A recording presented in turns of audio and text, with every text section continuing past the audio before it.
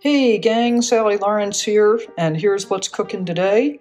I've got a couple of patty pan squash here, and I'm gonna pan fry them, and I'm gonna do that by slicing them up and then mixing. I got almond meal on this side and a little arrowroot flour on this side. I'm gonna mix those two together.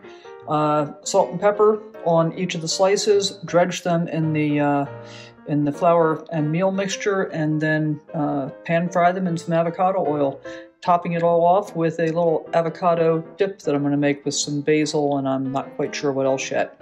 So let's get started. So we've got the patty pan squash all sliced up, salt and peppered on both sides. As you can see, there were a lot of seeds in the bigger one, so I removed most of the seeds from that one. The smaller one's just fine, so we left those seeds intact. Pan seems to be heating up, so I'm going to go ahead and put a couple tablespoons of oil in and let that heat, and then just dredge the patty pans and drop them right in and get them cooking.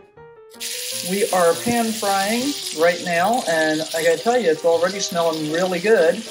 And I should mention that if you are in spring, then it's okay to use almond flour, but you really don't want to be using arrowroot flour at this point, just to be, super spring-like.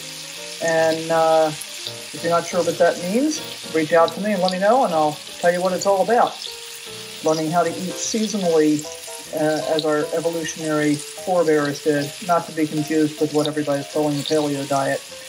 And because I'm keeping things really simple today, I think I'm just going to top this with some fresh smashed avocado and call that a good lunch. So I'll come back to you after we've flipped.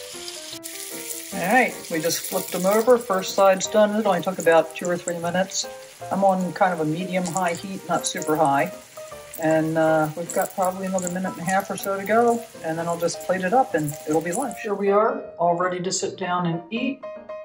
So I've got a dollop of mashed avocado, and I topped it off with a little fresh basil out of my garden. It smells great, looks delicious. Check it out. Let me know your thoughts. If you found some value in this video, and I hope you did, please give it a thumbs up, subscribe to the channel if you haven't already, and leave a comment down below if you've tried this one. Thanks!